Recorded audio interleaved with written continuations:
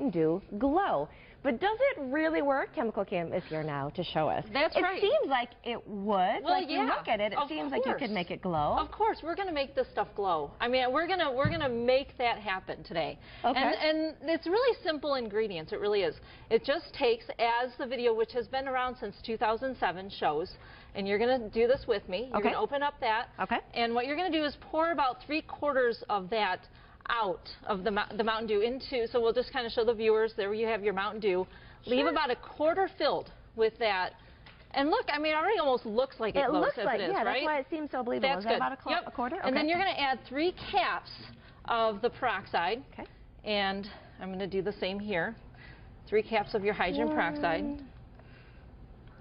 And seems like a waste of a lot of precious, wonderful caffeine in here. I just want to say that. And hydrogen peroxide, well, then, you know, could we drink this after we get it to glow? Who knows? Seems relatively. And then you add just a little small amount of sodium bicarbonate, which is baking soda.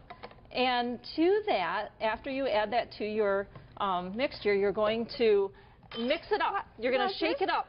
Shake it up, shake it up. And then... like yours looks way better than mine does. Keep shaking. No, you got to put the cap on. Oh. See, the trick is how fast you can shake it. Oh, you know.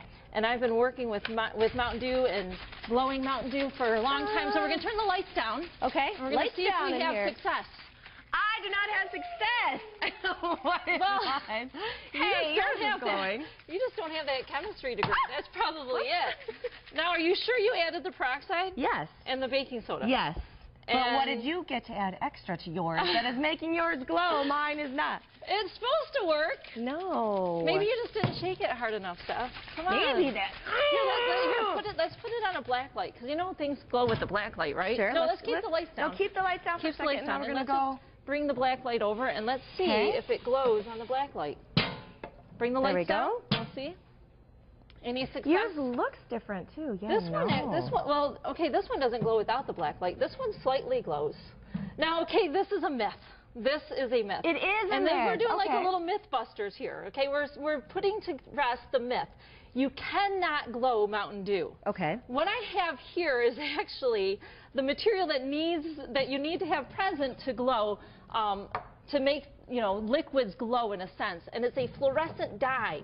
And even though the Mountain Dew looks like it has the fluorescent dye, because for example this has the fluorescent dye inside the speaker, what you're going to do is add the hydrogen peroxide, which this is, to this fluorescent dye, which also has another chemical present, and it's a chemical reaction called chemiluminescence. And chemiluminescence takes place by the emission of energy in the form of light. And Mountain Dew does not have that fluorescent dye. So kids at home, you cannot make Mountain Dew glow work. Because if you look at the two glow materials here, it contains that fluorescent dye. Isn't that beautiful? Isn't that beautiful? Via your Mountain Dew that really just has sugar, a lot of sugar, a lot of sugar, and then that beautiful color of Mountain Dew. You have a little peroxide, and then the one that glows under the black light has what are called phosphors present inside the liquid, and having those phosphors present will be absorbed by the UV light, giving off energy in the form of the visible light, and we can see that with the black light. So that is a myth that we have just cracked open. It does not work. All right, it does not work, but her stuff works, and you can find more activities from Chemical Kim on our website, WZZM13.com, under the Take 5 links. We'll be right back with more Take 5 and Company.